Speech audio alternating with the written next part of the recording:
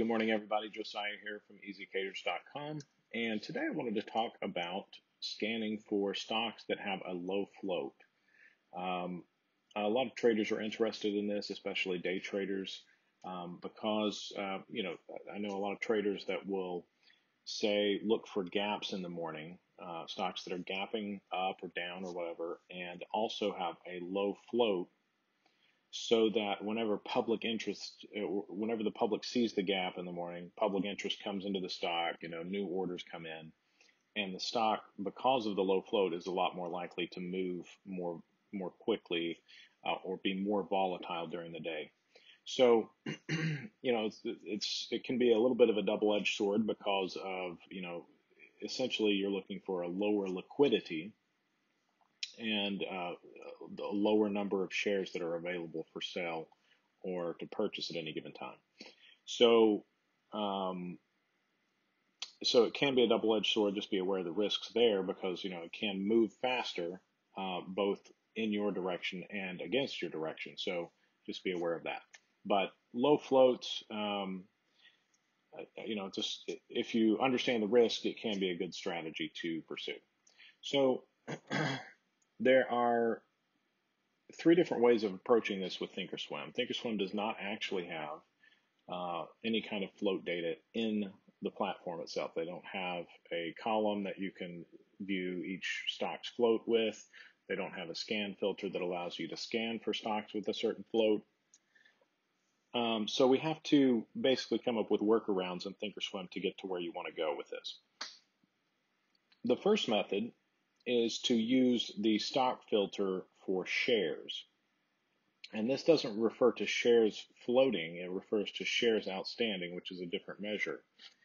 Shares floating is going to be a subset of shares outstanding. So this is not as accurate as, just scanning for stocks with a float of, say, 1 million or 10 million or whatever you want to look for. But because we know that shares floating is going to be a subset of shares outstanding, we can limit this down and say, okay, I only want stocks that have 10 million shares outstanding or less, because then I know that whatever results come back are going to be, even if they're not exactly what I want, they're going to be more likely to be closer to what I want, and so forth. So that's the first and probably the easiest option, though it's maybe not as accurate as you'd like. So the next option is to use Thinkorswim Scanner to look in a particular watch list. So what we can do is, if you have access to another broker, another data source, that type of thing, where you do have float data, then you can import that watch list of low float stocks into Thinkorswim and then scan against only that watch list. So if you see up here in the top left corner here, it says scan in all stocks. So you can choose all different categories for the scanner to look for the universe of symbols that the scanner will be searching through. But you can also point it at your own watch lists. And a lot of people aren't aware of this. So if you have, so you can point this at Russell 1000, whatever of the built-in lists you want, the all stocks universe. You can even create your own combinations, such as all stocks that are also optionable. So if you say scan in all stocks intersect with optionable, then this will only search in stocks that have options. So there's lots of different combinations you can create here. But one way to do this is to import a list into Thinkorswim and then scan only within that list. And so if you have another broker that provides you a list of low float stocks in some way that you can export into Excel or copy and paste, then you can go to MarketWatch and create a new watch list here. Just go to create watch list and you can just give it a random name here. Let's see, AAA test. And so I've got a blank watch list, and now I'm going to go over to my theoretically, the list of symbols that I just found from another data source, and I'm going to copy those, and I'm going to go in here and select import and paste from clipboard. And so you can see the symbols start showing up here. And I'm going to say replace current symbols or add to current symbols, whatever is valid in your case, if you're updating an old list or creating a new list. And then it brings in those symbols for me. And so these are theoretically low float symbols. I mean, this is an older list that I have, but and so this is a little outdated. But so now I can go over into the scanner and point my scanner at that list. And so you can see here, if I can get my mouse to cooperate here, AAA test is the watch list that I just created of low float stocks. And so now I can scan within that list of low float stocks that I know have a float less than whatever threshold I want.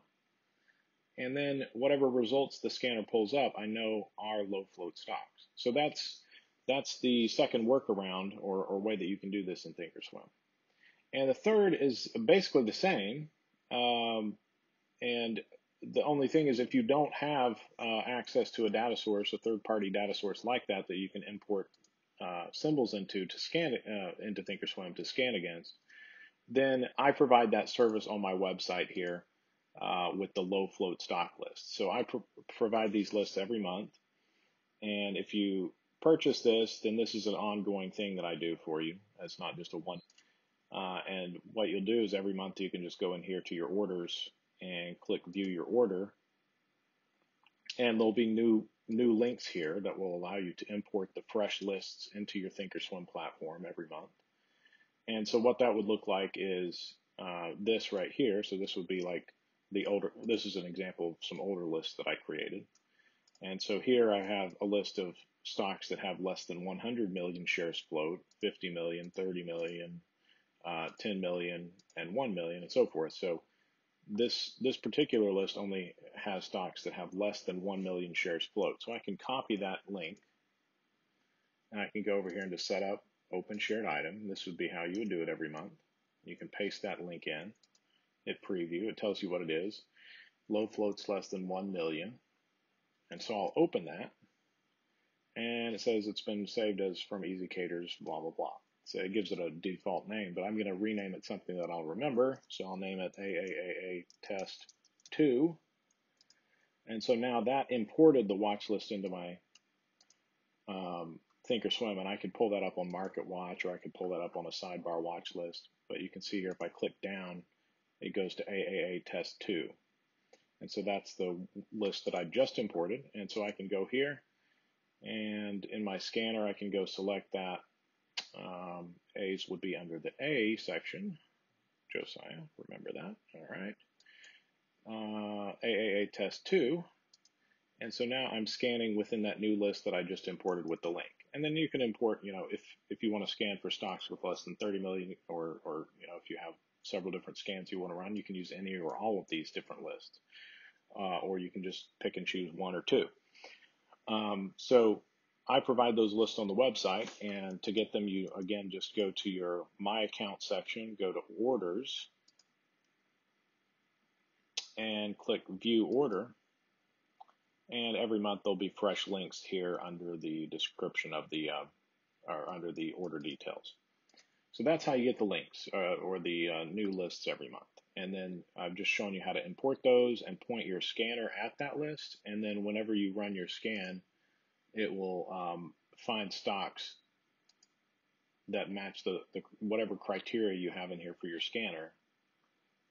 It will look only within that list to find those criteria, and so you'll know that that's finding low float stocks for you. So those are the three methods that I know of to use float data in Thinkorswim. I hope this has been helpful. I know a lot of people like to trade with float data, especially low float data. So these are the methods that I know of to accomplish that in Thinkorswim. Unfortunately, they don't make it super easy. I'd love it if they would be able to provide us, a column and a scan filter that would allow us to sort or scan by float data directly. But in the meantime, this is the best way I know of to accomplish that. So if you're interested in that, check us out at easycaters.com, where that service is available here. And otherwise, you can, like I said, you can do it yourself on your own by creating your own lists from third-party data sources and importing them into Thinkorswim, or you can make do with the built-in shares outstanding filter in the Stock Hacker Scan. So those are your options, and hopefully this has been helpful, and I will talk to you later. Thanks.